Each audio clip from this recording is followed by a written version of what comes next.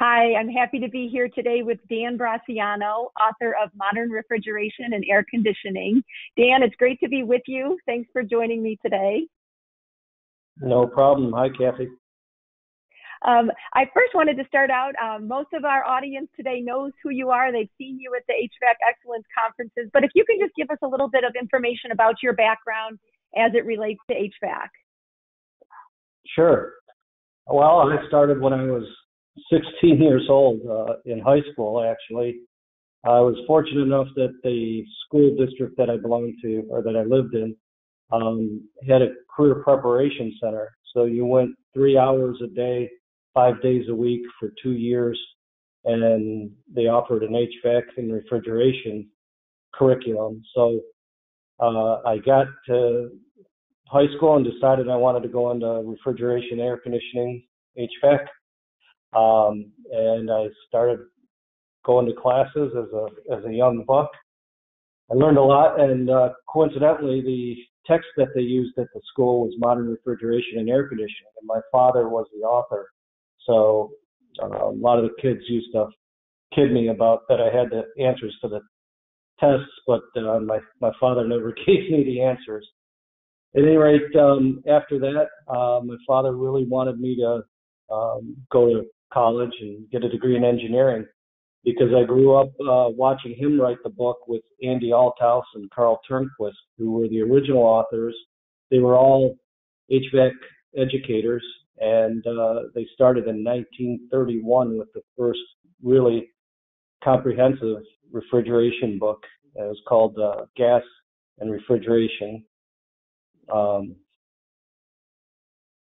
So after that, I started my own little company. They had an apprenticeship program at the Career Prep Center during the summers. They'd set you up with jobs.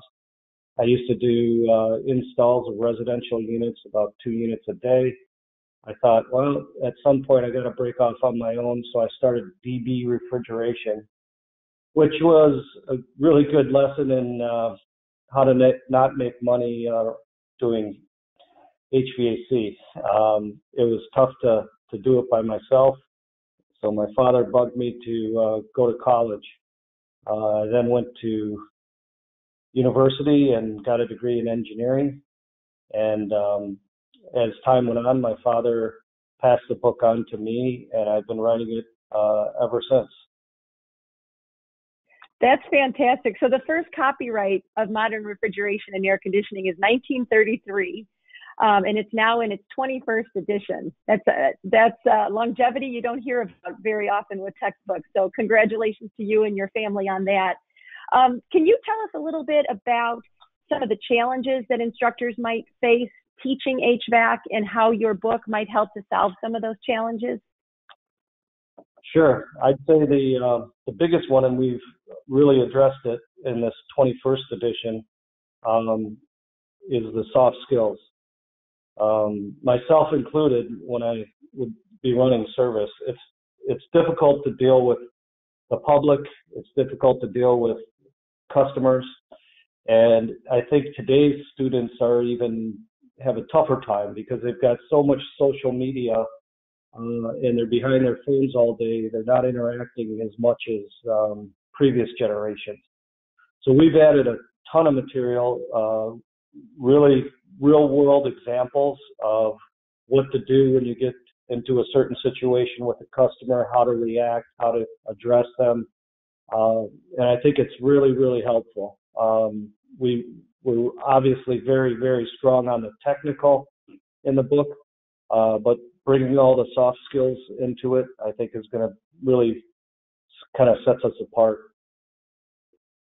That's a great point. And I think that also sets the students apart. You know, when technical skills might be consistent across a number of students, when they're out looking for that job, those soft skills might be what seals the deal and what puts them ahead of their competitors looking for those same jobs. So that's great that the soft skills have been added.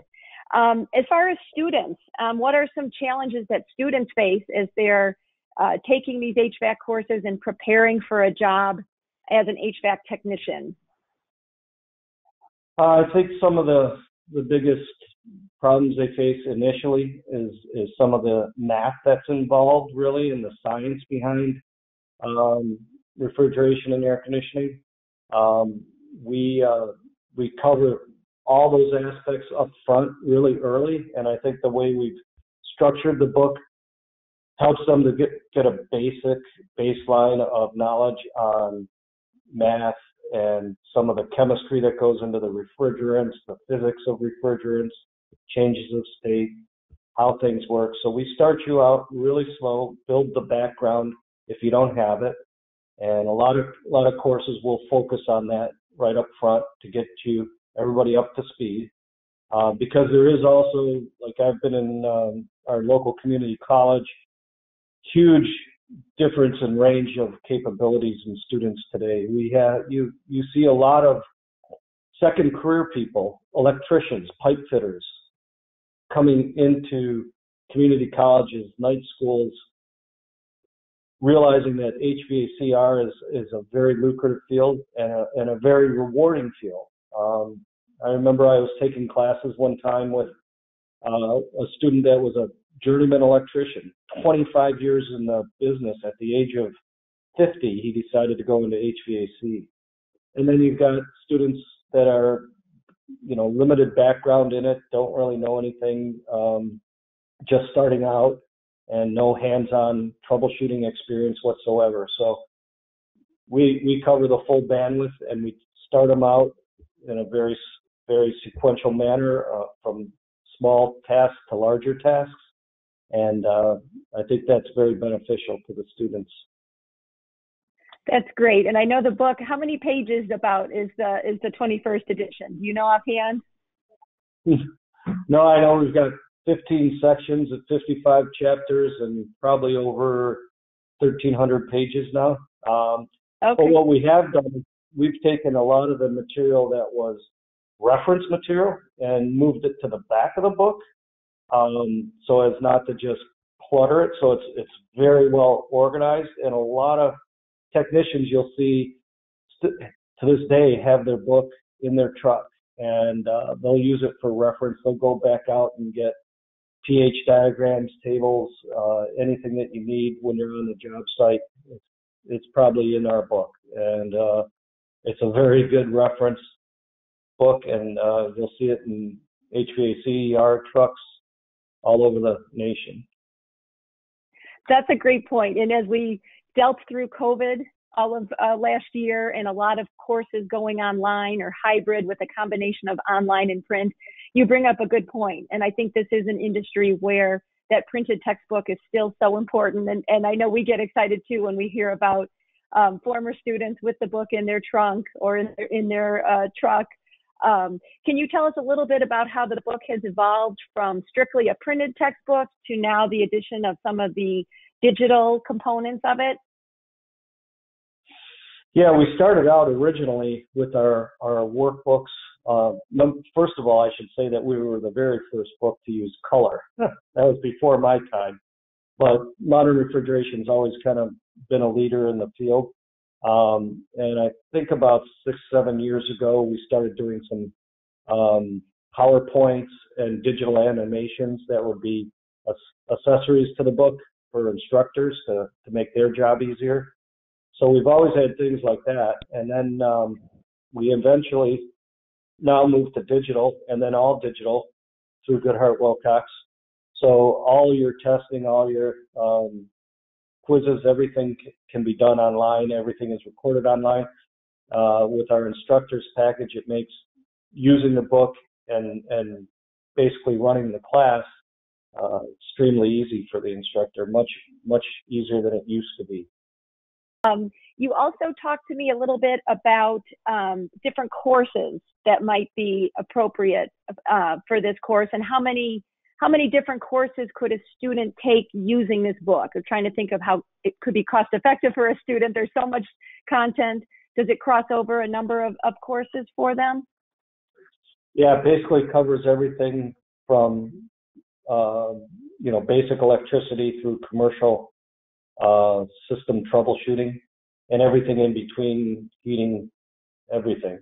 And it's utilized the reason it's broke down to sections, it can be utilized for a 3-month class, a 6-month program, a 2-year college program. So everything from, like, myself personally was taught on the book years ago.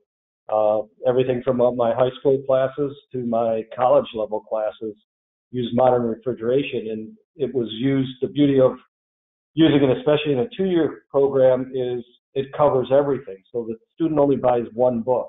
We always try and stay up and ahead of the curve. As a matter of fact, I was just writing an addition to one of our chapters regarding COVID, and I just sent that recently out to Goodheart-Willcox.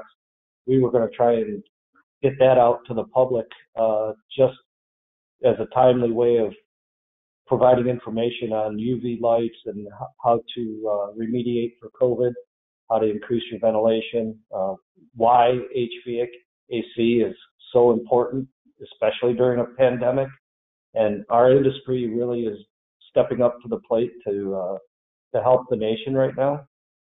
But there's a lot of valuable information that we can quickly get out there. And I think Goodheart-Willcox has always been open to new information and getting things into the book quickly to assist the students and the instructors. I'm glad you brought that up, because I know with that additional information that I believe is going to be added to the online instructor resources for our current users of modern refrigeration and air conditioning. And I think we're all so proud, of HVAC. And when you talk about essential workers and an essential industry, that HVAC certainly is. So thank you for providing that extra information for instructors, and they'll be seeing that on their online instructor resource bookshelf if they haven't already. So thank you for providing that. It really shows your commitment to HVAC and to the book itself. So thank you. Writing this book and keeping it up to date is certainly, I'm sure, a labor of love for you, and I'm sure can be a daunting task at times with such a large book. Can you tell us what motivates you to continue with updating the content and taking on the project from your father and carrying the baton for him?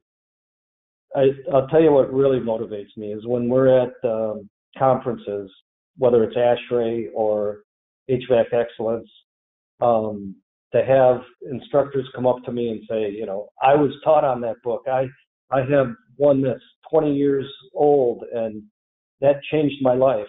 And I've been in classes where I've seen how it does change people's lives. Like I was saying, the knowledge that they gain from it, the ability to put food on the table for their family, to have people so emotional about how their lives have changed once they got into HVAC and refrigeration.